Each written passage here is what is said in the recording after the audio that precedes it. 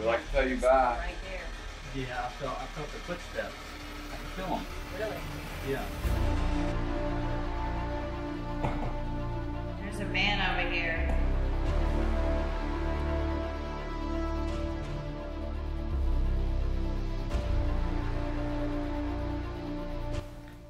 When Travis told the rest of us that we were being given an opportunity to film an investigation at the American, I was excited.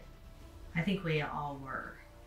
This is a location that we had wanted to investigate for a really long time that sits right here in our backyard with documented history of trauma in a location in the Wharf District of Staunton that is known for paranormal phenomena.